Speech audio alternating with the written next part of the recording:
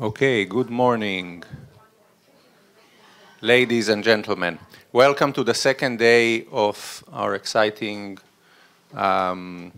interrogation of histories of a future environmental catastrophe.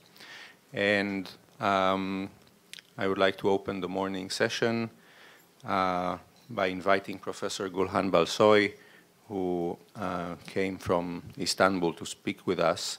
Gulhan is an associate professor of history at Istanbul Bilgi University, at the history department. She received her PhD at Binghamton University, New York. She spent a year in Berlin as a postdoctoral researcher at the UMI project, Europe in the Middle East in Europe. She's also the author of The Politics of Reproduction in Ottoman Society, 1838-1900, out with Routledge, 2013. A Turkish translation of this book, Kahraman Doktor İhtiyar Acuziye Karshi, has won the 2016 Yunus Nadi Social Sciences and Research Award. Some of her significant publications include Haseki Women's Hospital and the Female Destitute of 19th Century Istanbul, and Infanticide in 19th Century Ottoman Society, published in Middle Eastern Studies, and Gendering Ottoman Labor History, the Jibali Regie Factory in the early 20th century, published in International Review of Social History. Dr. Balsoy's research interests include late Ottoman social history, history of women and gender, and history of medicine. Currently, she is working on a research project that is relevant to us all on the social history of death in late Ottoman Empire. So, Gulhan, please.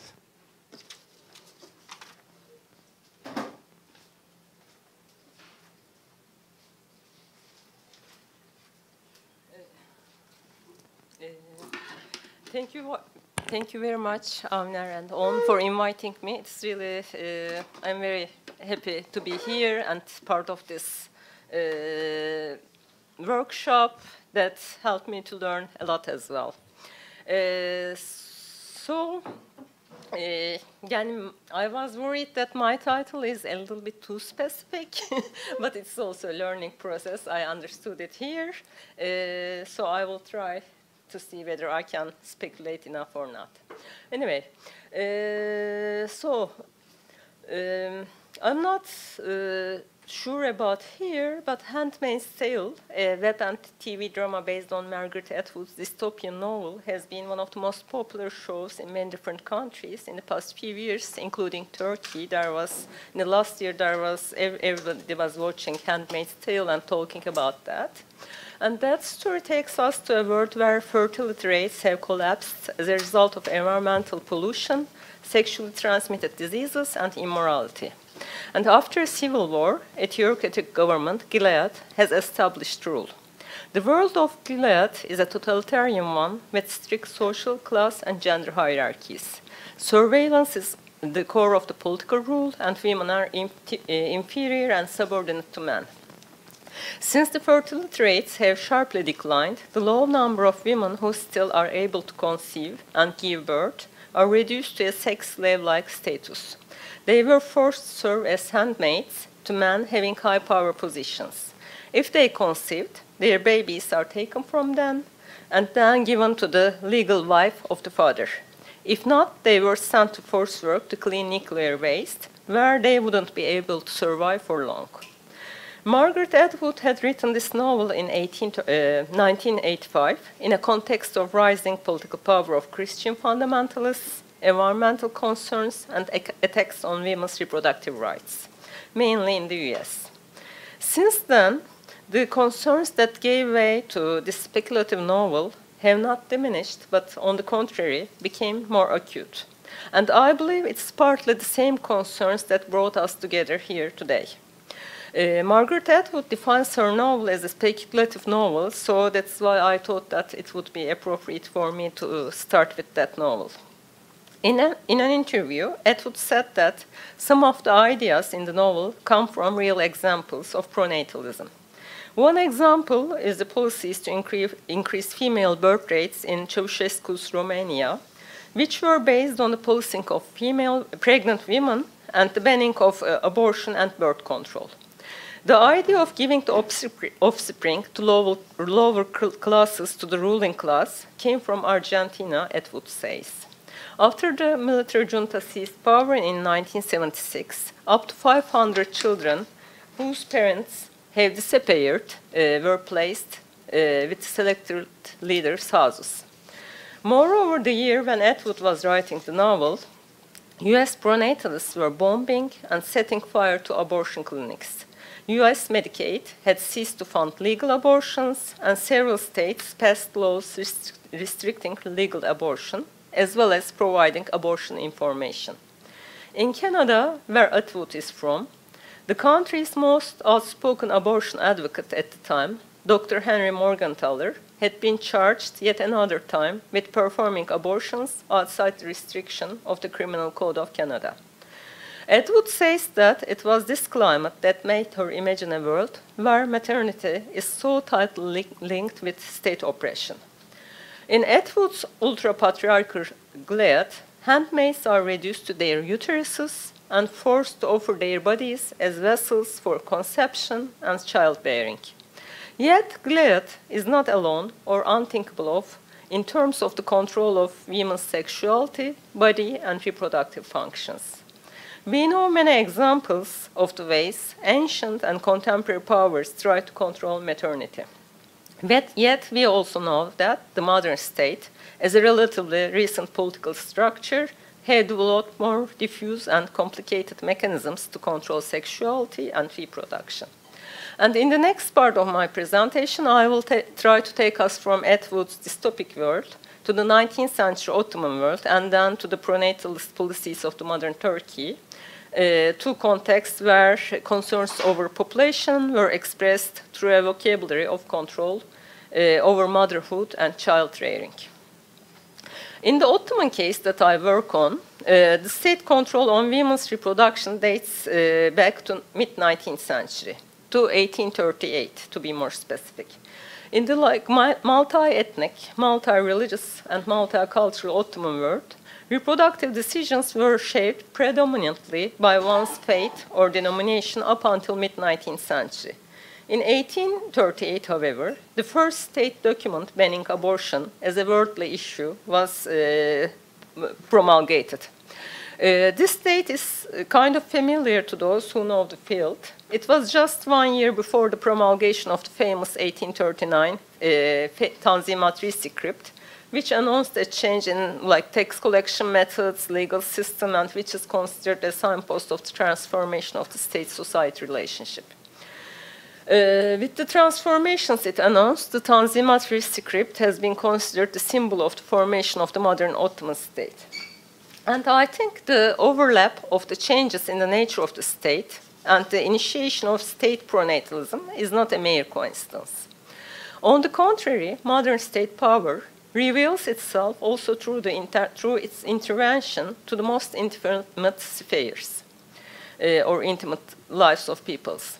I argued in my previous work that Ottoman pronatalism was formulated through three registers: professionalization of midwifery, bans on abortion, and the medicalization of pregnancy and childbirth.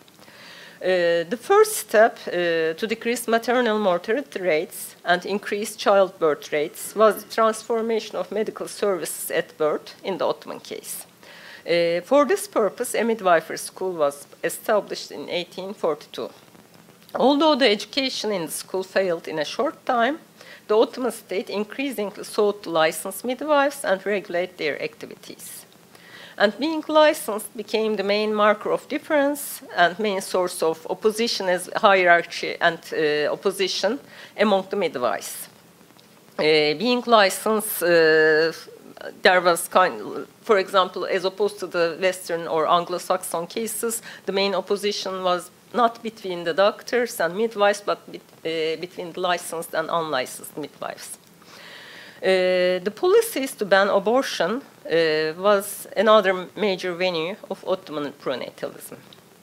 While Ottoman authorities were trying to implement policies to improve health standards at childbirth, they also sought ways to decrease abortions, which they believed was one of the main sources of the shrinking population. An anti-abortion campaign, which stretched over a few decades, was carried out on discursive, legal, and everyday policy levels. And the examination of the anti-abortion campaign reveals that population policies of the 19th century were framed by gender and led to the politicization of female sexuality. Pronatalist policies sometimes held women responsible for the low rate of population growth, sometimes asked them to bear and tend children for the well-being of the country, but always invoked assumptions about femininity and what the ideal woman was like. And giving birth was seen as a humanitarian and national duty, while abortion was associated with murder. Healthcare during pregnancy also received the attention of the medical doctors. They maintained that a healthy pregnancy was the precondition of having safe childbirth and raising healthy children. In order to draw wider attention to the importance of proper health care during gestation, the doctors expressed their ideas by publishing advice books targeting pregnant women. The prescriptive literature on pregnancy conceptualized this important female experience as a medical event that should be checked and controlled by the experts. The normative sources redefined the female body as a maternal body, and they advocated disciplining this body in the light of the prescriptions defined by medical doctors. Along with the medicalization of pregnancy, the situation of those women who failed to conceive or experience pregnancy was also problematized. Ottoman intellectuals and medical doctors saw infertility as the final factor hindering their goal to promote population increase and sought ways to cure it. Although we don't have adequate documents or registers to predict the population increase rates for the 19th century, Cembehar and Ellen Duben's classic work on Ottoman family structure suggests that birth rates slightly increased throughout this period. We also know that factors such as better sanitation, enhanced public health services, widespread vaccination positively affected the population increase rate throughout the 19th century and early 20th century. Yet, despite these factors promoting the welfare of the extant population and pulling the average life expectancy a few years up, Ottoman state had undergone significant population loss during that time, mainly due to wars, territorial losses, and migration movements. The population, which was estimated to be somewhere between 25 and 32 million in 1830s, was around only 19 million in 1923, when the Turkish Republic was founded. The new republic had a strong aspiration to restore the population figures by promoting increasing population growth rates and decreasing the maternal and infant death rates. And although the Turkish Republic claimed a radical break from Ottoman methods of governing the citizens, management of reproduction, I argue, was one of the few fields where we can observe a strong continuity. For example, the pronatalist policies continued and strictly forbade abortion, disseminating of knowledge on birth control methods, and providing birth control. It was the same doctors and same experts who also designed the new Republican pronatalist policies.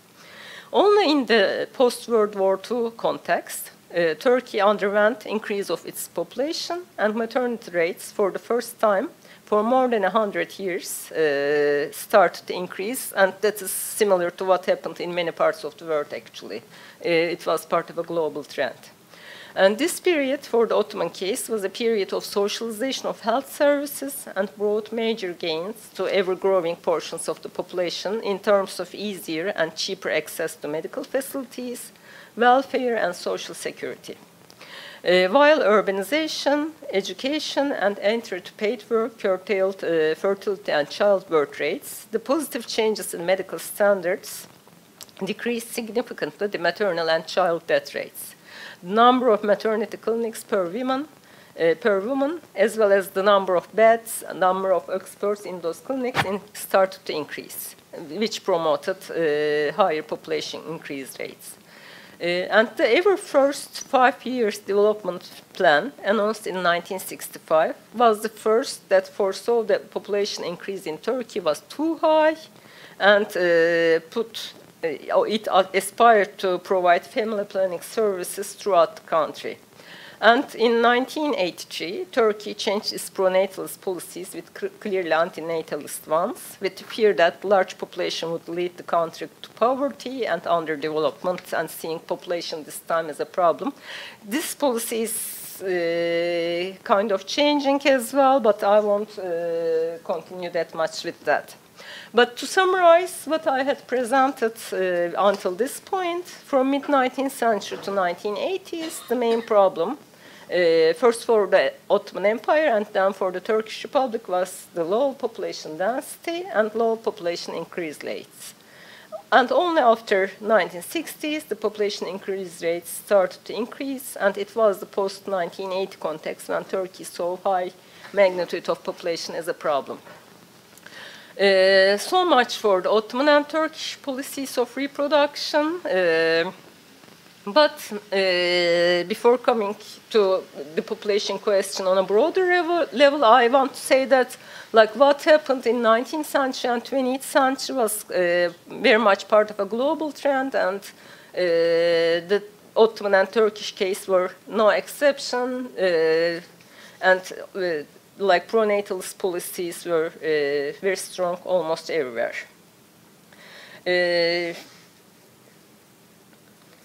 But as opposed to the past 2 centuries, 19th and 20th century, where the economic and military power of the states were measured with the magnitude of their populations, we also globally have already stepped into a new period where large population is seen as a social and economic and also ecological problem.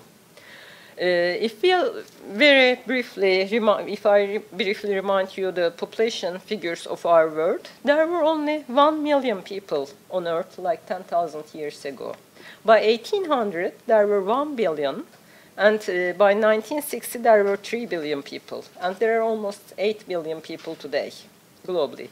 And when these figures are plotted on a graph, the growth line looks like almost vertical from 1800s onward, like some of the other charts we saw yesterday, like the consumption of coal or other resources.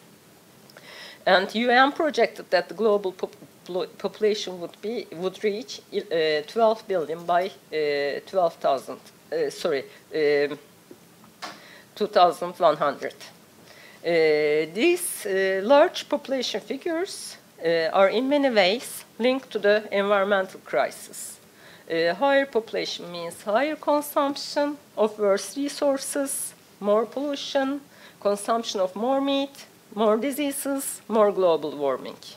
A Google search with the words climate change and population growth produces, my recent search produced 171 million results, which I wasn't able to check, obviously. And there are very different camps worried about the large global population and its hazardous environmental consequences. Some radical sides, which we might call neo-Malthusians, argue that we should altogether stop reproducing. Another name for this movement is called Advocacy for Volunteer Human Extinction. And those volunteers argue that overpopulation would lead to food shortages, famine, and they call for a zero population growth.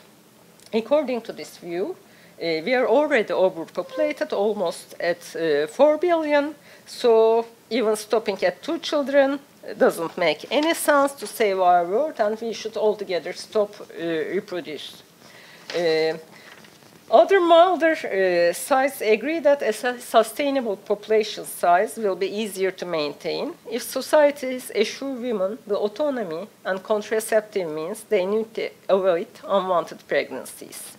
Many population experts believe that if we improve the health of women and children in especially developing nations, reduce poverty and infant mortality, increase women's and girls' access to basic human rights such as health care, education, economic opportunity, and educate women about birth control options and ensure access to voluntary family planning services, women will choose to limit family size, and the solution will come in an easier and smoother way. Although, in principle, I agree with these ideas, but there is still something that makes me slightly uncomfortable with the views alerting us toward high population increase rates and their hazardous conclusions. So, Carolyn Merchant, who is one of the first ecofeminist historians, warns us that one problematic aspect of climate change discourse is homogenization of humanity into one undifferentiated group. However, according to her, the vulnerabilities, as like many other things, are distributed unequally too, and she warns us that the vulnerabilities to climate change cut across lines of gender, race, and class. Following Carolyn Merchant's warnings, I want to speculate from this point on and try to find my way. So, in history, diverse yet all male actors have legitimized their interventions to female reproductive choices as a necessity of development and progress or common well-being. The male elites and power holders argued that, for example, if the Ottoman Empire or the Turkish Republic want to be a world power, it had to control and manage population in the first place. The reproductive policies designed by exclusively male actors reflected a certain understanding of politics and power. Masculine understanding of power and progress meant that everything, first and foremost the nature itself, could and should be controlled. Female nature, and one of the most natural female biological function, reproduction and childbearing, would also be controlled for the sake of the nation. Professional elites, especially doctors, apparently had no doubt that they knew much better than women themselves. They saw it as their right and duty to tell women about the right age of giving birth, right number of children, and the right way to raise those children. Midwives, who were the main specialists providing women health care during pregnancy and childbirth for centuries, were gradually replaced by the male obstetricians. Female practices of medicine were degraded, and local midwives were increasingly presented as harmful for women's and infants' well-being. In time, female knowledge was almost completely hijacked, and moreover, female voices were totally shut out of history. So, before ending my presentation, I want to ask, what if women had more agency on their own sexuality and bodies? What if it was women who designed reproductive policies? And here, rather than masculine politics obsessed with the control of nature and reproduction, could female agency create a ground for more egalitarian reproductive choices and reproductive rights? If female actors could have gained more space or more visibility, would it be ever possible to establish a more diverse and egalitarian democratic structure? Would democratic reproductive choices result in sharing the resources in more sustainable ways? Here, I want to underline that when calling for female politics, I am not simply suggesting replacing the male agents with just female ones or replacing men with women, but rather I want to ask if we could find and reinstate from history what has been silenced and suppressed as feminine. The historical structures not only subordinated women, but also made this subordination invisible. Both the historical distribution of power between genders and the way knowledge about this inequality is produced adds to the vulnerability of women today. Hence, creating possibilities to empower women is also linked with finding novel ways of writing history. Thank you.